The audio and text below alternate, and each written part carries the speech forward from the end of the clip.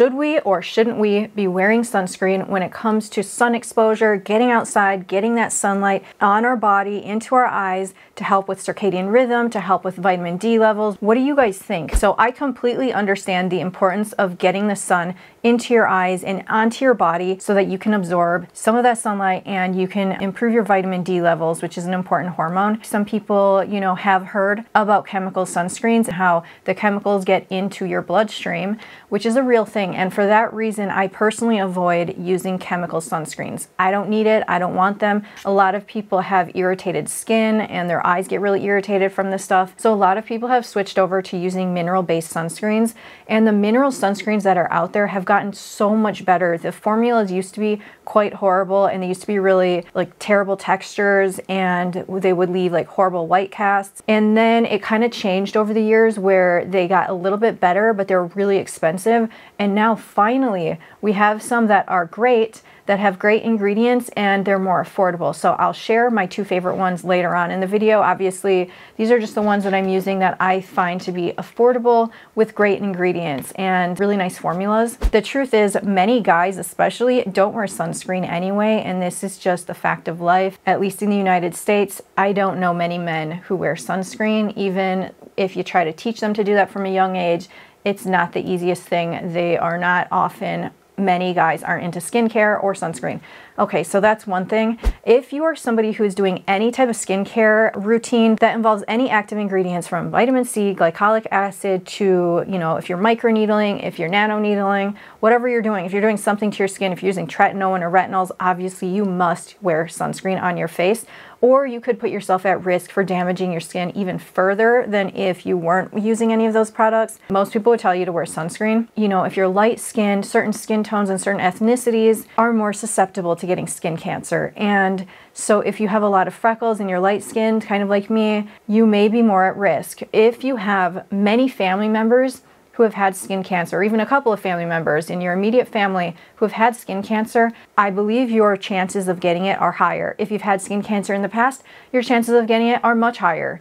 And so I have had many of those things. Every single family member in my family has had skin cancer except for my sister, and I hope that she never does. Some of the skin cancers that you end up getting are ones that have developed from sun damage that happened years prior, like 10 years prior, and that makes sense in my case. So I've done a couple of videos in the past. You can check them out if you're interested in my skin cancer experience. I had skin cancer on the back of my neck a couple of years ago. It was just a small bump. It kind of felt like a zit, but it just didn't go away, and it felt a little bit weird. It looked like the color of my skin, and that little tiny bump turned into a big ordeal, a very big ordeal. They cut out such a large chunk of skin in order to clear the margins and make sure nothing else is going on there. For whatever reason, the surgeon who did it told me to remove the stitches myself. I know it sounds absurd. It was likely a result of my location. He should have just told me to go to my local hospital, which is an hour from me, and have them help me, but instead he suggested that I remove them myself.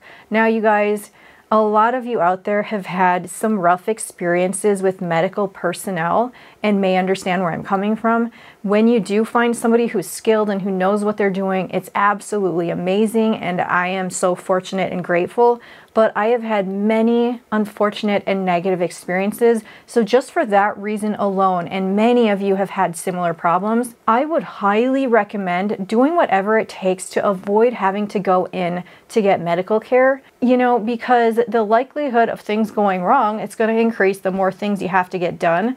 So for that reason alone, please think about this. Now, when it comes to skin cancer, mine was removed. I ended up having problems. My stitching was messed up and things opened up, and I had the nastiest looking scar. I also went somewhere and had multiple other things removed off of my back. The one that you need to really be aware of and be more cautious of is melanoma. This is extremely serious, and if people are brushing this off, that is very concerning because melanoma can spread extremely fast and it can be deadly. It is a very dangerous form of skin cancer, and that is something to definitely take seriously when it comes to this topic of sun exposure and sunscreen. Now, recently I had something suspicious on my back. It grew to twice the size of what it was previously, and it was scabbing, and it had like a very rough texture. It took weeks for me to get in just to see a primary care doctor to help me, and he did a shave biopsy. And you guys, all I can say is whatever you do before allowing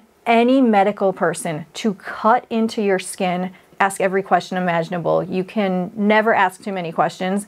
I didn't anticipate a problem, and there's a bit of a problem, and I'm not trying to complain. Listen, this is absolutely nothing compared to people who are dealing with actual melanoma. Mine was not melanoma, thankfully. I was very fortunate. When it comes to what he did, it was going to be a shave biopsy. It's very easy. The mole is just cut off with a scalpel, and in my past experiences, it was cut off flush with the skin. But this time, he ended up using some silver nitrate, and I'm not sure how he did the shave biopsy because I couldn't see it.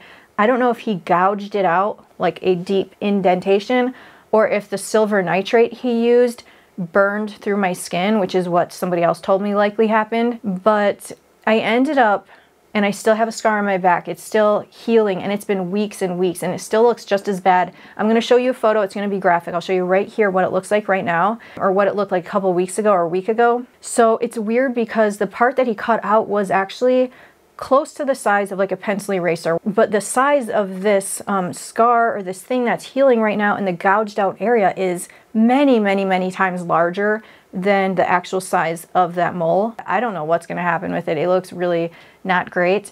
Normally I can handle looking at photos of things even if it's on my own body and it looks horrifying to me, but this one, I was so horrified when my son showed me some photos of it, and we were concerned that it looked infected. I tried getting a hold of the doctor or nurse again who did this, and he was quite delayed in responding, and I ended up paying $30 to talk to a nurse in a video and sent him a photo, and he thought that it was healing like okay, but he was also kind of baffled at why it looked like that and so much was gouged out, and I believe he thought that it was related to the silver nitrate, like burning the skin. I'm not quite sure, you guys, so if there's any nurses watching, feel free to share your opinions on it.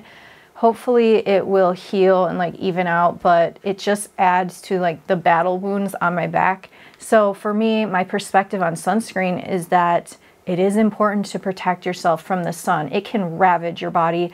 And if you are an unfortunate person to get skin cancer on your face, you guys, it is really, really bad and like traumatizing because they can't just carefully and sweetly cut it out. They need to like gouge out the area around it, and there's no other way to put it nicely. And so if you have it on your nose, if you have it anywhere on your face, there could be like a gaping hole. Please don't look this up. Don't look up any photos. I've accidentally seen some photos, and I know somebody who had this on their face, and it's exactly what I'm saying is what happened. And that is traumatizing. When it comes to sunscreen use and when it comes to people saying how important the sun is, I totally get both sides. I get it. I feel like there are good formulations out there, such as mineral sunscreens like the ones I have here.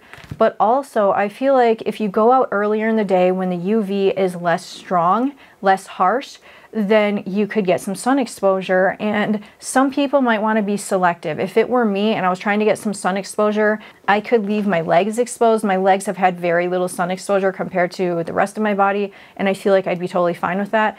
And even my arms could be exposed, even though I do already have a lot of freckles and sunspots. If I want to, I could definitely leave my arms exposed without sunscreen, but I personally have to apply it all around here and on my face. I want to do that to try to help prevent skin cancer.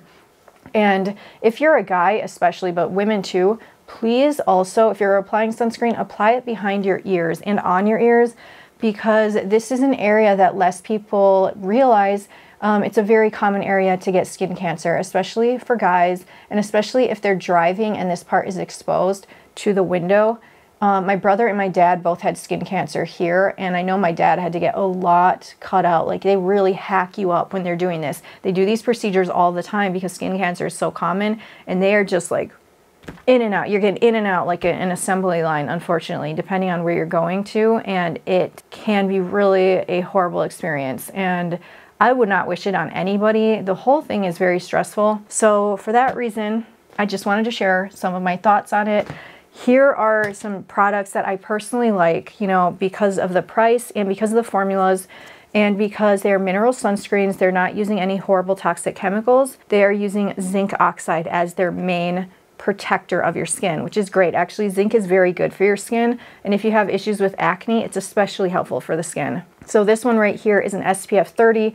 The brand is Good Molecules, and it's their sheer mineral sunscreen. I think this one, even though it looks like a small bottle, it lasts me a very long time. A little goes a long way. It is a beautiful, amazing formula. I think this will work on any skin type. If you have let's say drier skin, I think this one is better, and this is Pipette Sunscreen SPF 50. This is a really, really great product. So if I need extra coverage and I'm gonna be outside a lot more, I'll use this on my face. And this has more of a white cast, but if you blend it in really well, I feel like it does go away. And I use this on my body as well. It's a great product.